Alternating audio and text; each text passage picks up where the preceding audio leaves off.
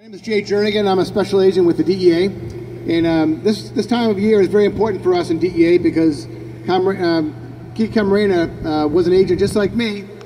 And as you know the story, he was kidnapped a long time ago and he died doing what he wanted to do, is try to keep drugs out of the United States. So this week, the whole week from the 23rd to the 30th, around the country is Red Ribbon Week, and that's a time where we wear our red badges, red shirts, and we remember his sacrifice. And we think about why illegal drugs are bad and what we can do to make ourselves more knowledgeable about drugs and why they're bad and why they come into the country. I'm going to talk in a few minutes, but I want to introduce Bertha Tamayo Camarena. She is Kiki Camarena's sister, and she wants to say a few words. Thank you, Mr. Jernigan. Good morning, boys and girls. I am so happy to be here and be part of this assembly to do and remember my brother, Enrique Kiki Camarena.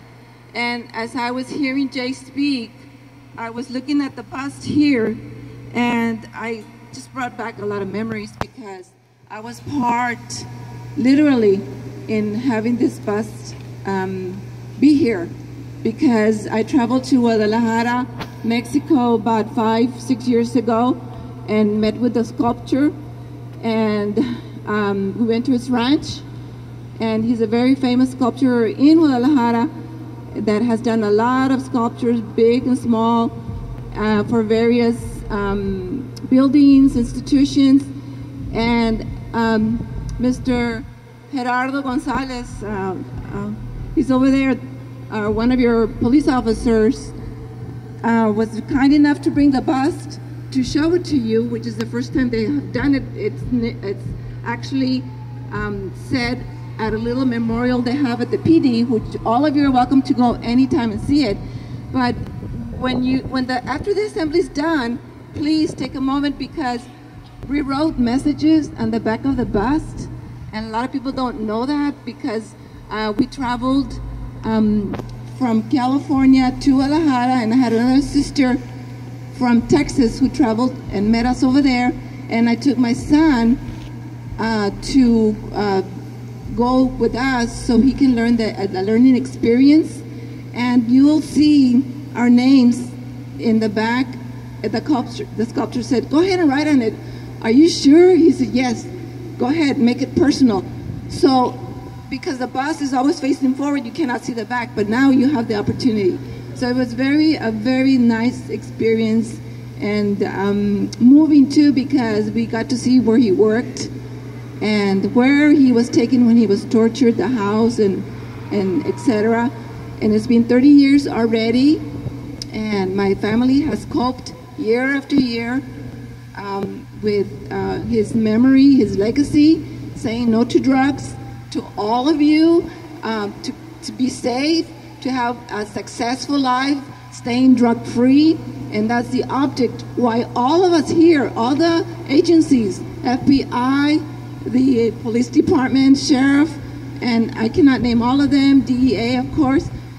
And it just takes an awesome to see all this participation for all of you. They're here for you to keep you drug-free. And it goes on not only this week, but it's your decision, your choices to stay drug-free, away from those drugs, because they do you no good. And I'm going to underline no good. I've seen it firsthand. I've seen it. And it's just great to see all of you in red. And a little boy in National City asked me yesterday, how come you chose red? And actually, at the beginning, when this started, we didn't know why red. But then we came up with a nice solution, and we said, okay, when you see green at a signal light, it means go. When you see the yellow light or amber light, caution. So when you see the red, what does it mean? Stop. And we're asking you to stop and think before you make a decision regarding the bad drugs. So that's what we tell you. You know, stop, think. You're at an age right now, junior high school, where those drugs are around you, everywhere. I know, because my son used to come home and say, Mom, guess what? So-and-so has offered me drugs. Okay. He asked me to put my head back, Mom. He was going to pop me one in. He said, you better not. He says, no, Mom. He says, if I do use drugs, it's like slapping my tío Kiki on the face. So that was his reason not to use drugs.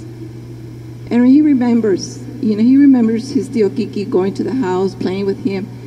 And so that's the reason. That's the reason that we are here. And it's a pleasure to see all of you. I grew up in Calexico, and I went to school in Calexico, and I worked in Calexico. So all my life I spent here. It's my home. So I'm so happy to be here sharing this experience with you. And I hope to see you next year. And guys, stay drug-free. Thank you.